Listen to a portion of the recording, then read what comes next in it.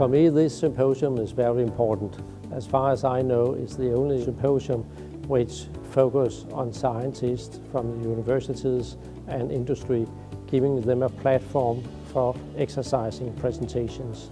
A conference like this, where we have a lot of fantastic researchers giving all kinds of presentation, evidence is what carries any piece of legislation, any piece of new business structure. That is evidence, and I think that is actually your role to play.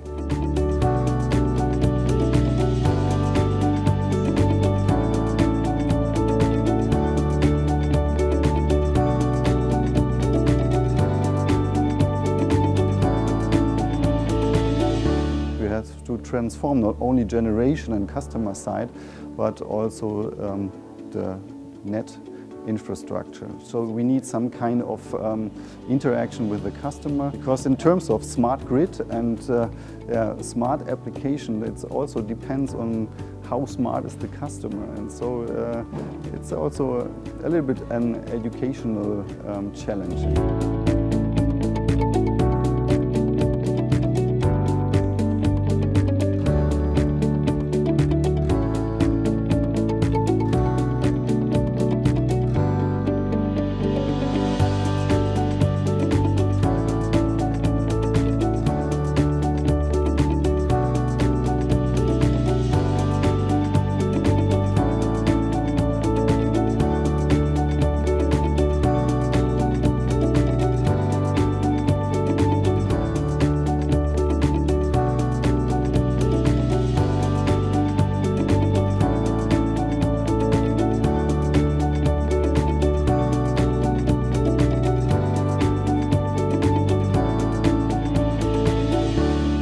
District heating's profile is increasing internationally, because many countries realize that without district heating and cooling it will be very difficult to tackle the problems we have.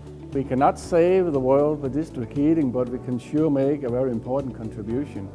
And not only will district heating help us do sustainable heating in the future, it will also help in doing sustainable electricity and sustainable transportation, because the heating sector can involve itself in the balancing of, for example, renewable energy also on the electricity grid.